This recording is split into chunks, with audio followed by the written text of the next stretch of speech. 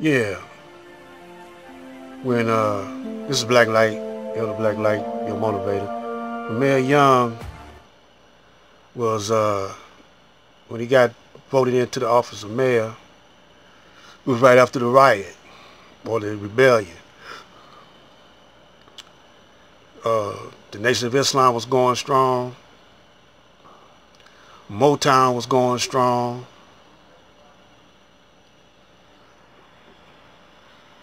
It was it was a time when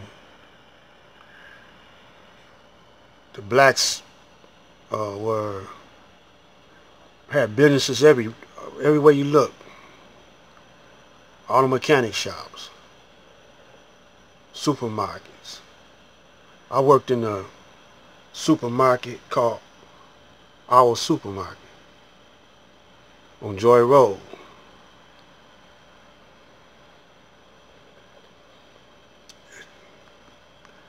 And they sabotaged each other.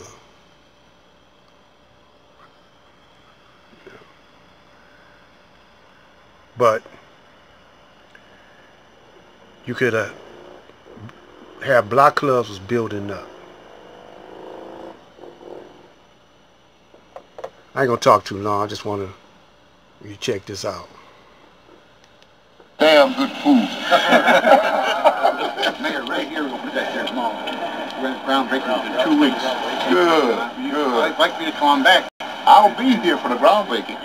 One of the first things you have to learn as mayor is patience. You find that it takes forever between the conception of an idea and the realization of that idea. But you also learn that if you push hard enough, if you're patient enough, and if you solicit enough cooperation from the people, you can achieve the dream. No. Center is, among other things, a refutation of those who have long said that there's no market for housing downtown.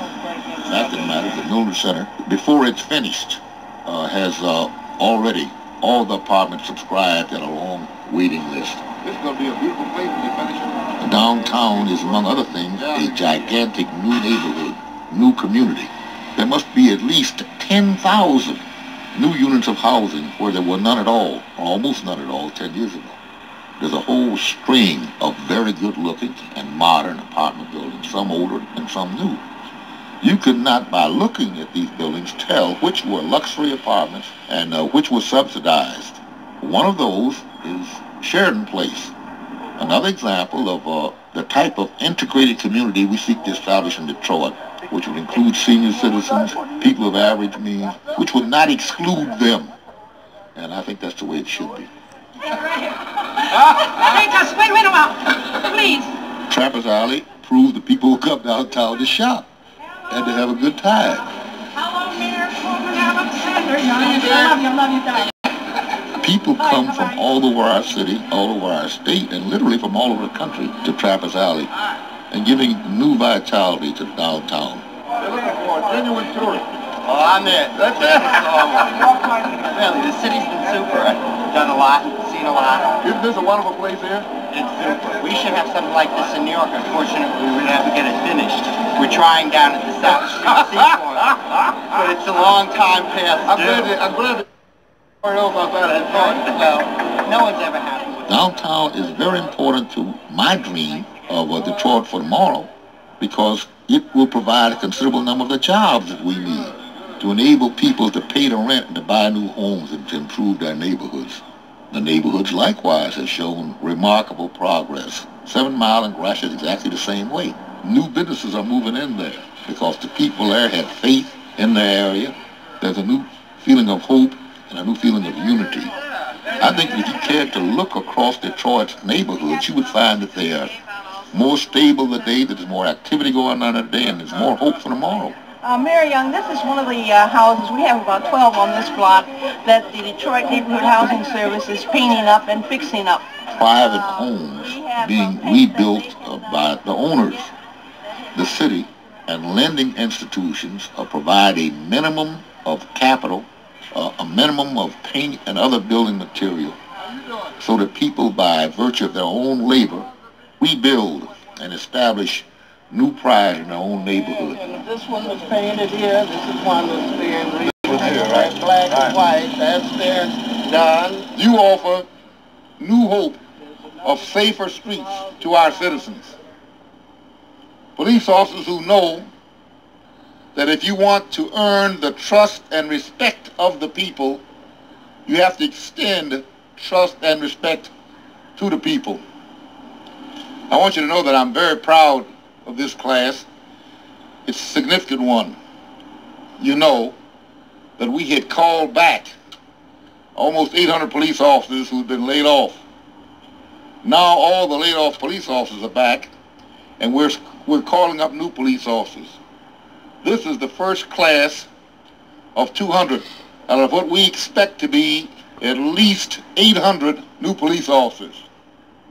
The whole city of Detroit has been waiting for you.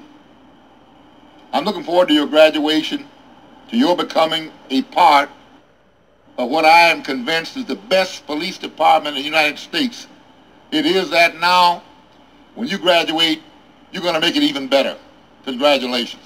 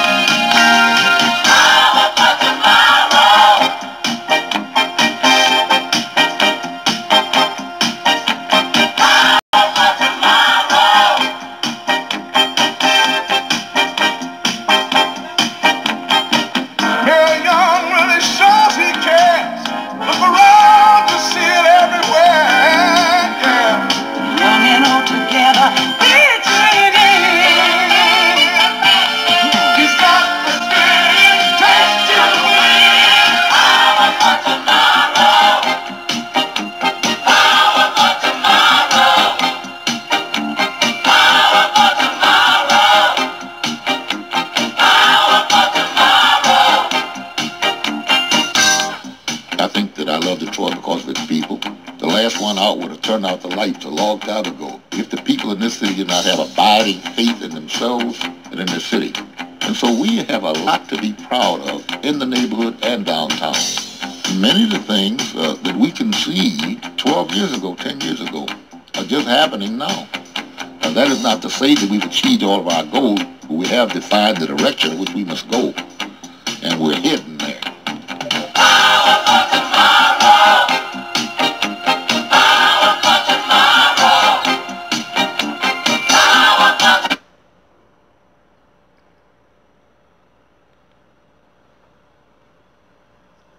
Well, you know, what can I say? Things went the other way, but it's not too late for not just Detroit, but for wherever there's a black man and black woman. You could buy these cities, man. You pull your money together. The Chinese and Japanese come over here and buy up plants and neighborhoods. The European Caucasian come over here, you know, buy up neighborhoods. Russia come over here and buy up stuff. We making enough money. I mean, we could eat without slinging dope. We could eat without slinging drugs. But like I said in the last video, a lot of us, you know, want to hang out with the corrupt ones and try to build off of corruptness. You can't do it, man.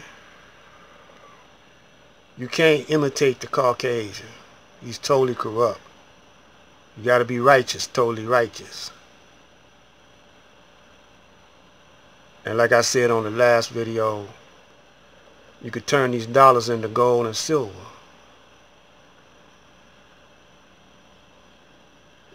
buy the gold, buy the silver. Go to the pawn shops, pull your money together, buy out all the gold, diamonds, and silver in the pawn shop. Stash it, sit on it. You know, when you trade with one another, with other countries, use the gold and silver to trade with.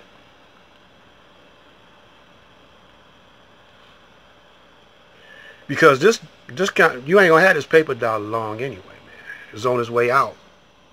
You'll have electronic money. See, if you don't act right, they'll cut the electricity, cut the power, cut the feed to your phone. But if you had your own